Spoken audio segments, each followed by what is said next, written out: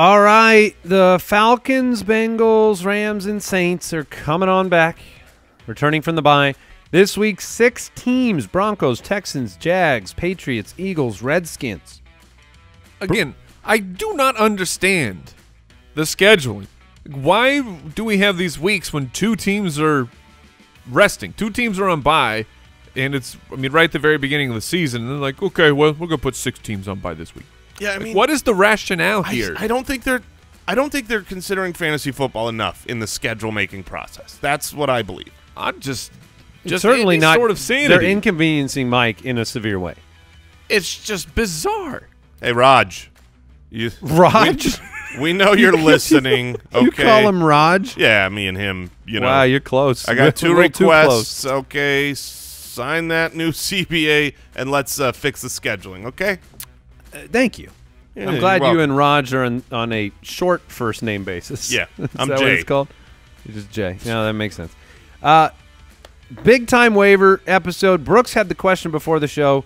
You're feeling better today, right, Brooks? Can you speak? Are you? Oh yeah. Oh, he's ready to go. Much better. Yeah. Yesterday, a little under the weather, still fought through it, and then 100% today, maybe 200%. But you brought it up. You said, are there special waiver tips in mind with so many fantasy football teams missing studs, right? You roll the dice, your fantasy schedule's out there. I have my opponent this week is only missing 1 person. It's not even a person. It's a team. It's the Patriots defense. Oh. So I don't have to face the Patriots defense this week. But for a lot of opponents, you have 3 or 4 pieces missing. I've got like 3 or 4 guys out.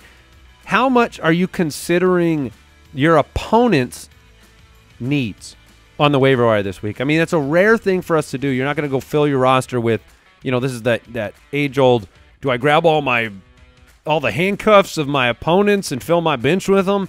But this is kind of an interesting week where if you pick up a certain player, your opponent certainly can't. It's the old keep Josh Adams away from the Dolphins trick. Yeah, the age-old, time-tested, proven keep Josh Adams away. See, I would trick. be giving Josh Adams to my opponent, but very well. Yeah, the reality is it's so different for every team, right? Like, my opponent this week has nobody on bye.